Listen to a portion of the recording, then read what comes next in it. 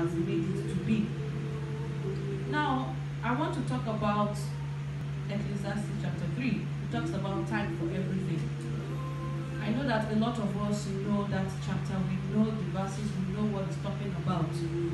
But to be honest, a lot of us do not really understand what that particular chapter says. It's by far it's one of like the easiest chapter to say. It's easier to recite, but it is very difficult to hold on to that chapter. I mean, difficult to really believe in what that chapter says, because that chapter kind of represents what is really going on right now, mostly in our lives as individuals. A lot of us, as a matter of fact, one thing we do not know is that no two things can happen at the same time, and majority of us do not know that.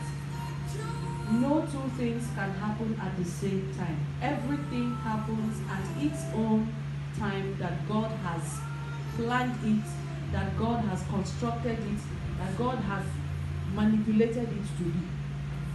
And you talked about something, you talked about God's creation, and I picked something here because if we look at this God's creation, you can tell that even God created things at a certain time. He did not just create everything at the same time.